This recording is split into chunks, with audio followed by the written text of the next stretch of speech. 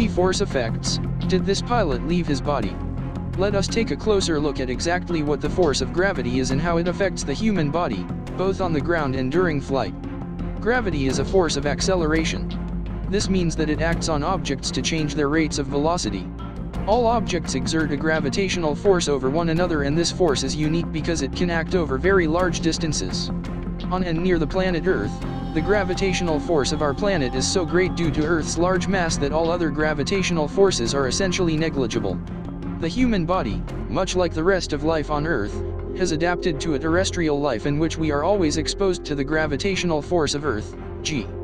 During powered flight, however, it is possible to experience both more or less than this 1g constant. Magnitudes of this value are expressed numerically, and therefore pulling 3gs is equivalent to experiencing 3 times the normal gravitational force. A person who weighs 150 pounds at 1g will actually weigh 450 pounds at 3gs, no kidding. G-forces act on the human body in different axes, or directions. These are usually described as the x, y, z axes. Each has a positive, plus, or negative, direction. So, how do these forces affect the body's ability to function? As stated above, the most significant physiologic effect from G-forces are related to tissue ischemia, specifically intracerebral ischemia. Because of the high sensitivity that the eye's retina has to hypoxia, symptoms are usually first experienced visually.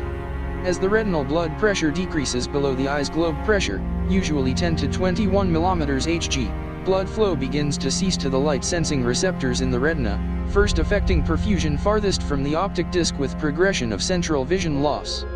Therefore, visual symptoms in response to increased Gs usually progresses from increasing tunnel vision to graying out to full blackout, a phenomenon in which a person retains consciousness, but full retinal ischemia causes absolute blindness. The final submission to G-forces produces a G-induced loss of consciousness, which is usually divided into a relative and absolute component. Absolute incapacitation is the period of time when the aircrew member is physically unconscious and averages about 12 seconds. Relative incapacitation is the period in which the consciousness has been regained, but the person is confused and remains unable to perform simple tasks. This period averages about 15 seconds. Upon regaining cerebral blood flow, the GLOC victim usually experiences myoclonic convulsions, and oftentimes full amnesia of the event is experienced. Many militaries train their aircrew about G-forces and the anti-G straining maneuver, AGSM, using a centrifuge.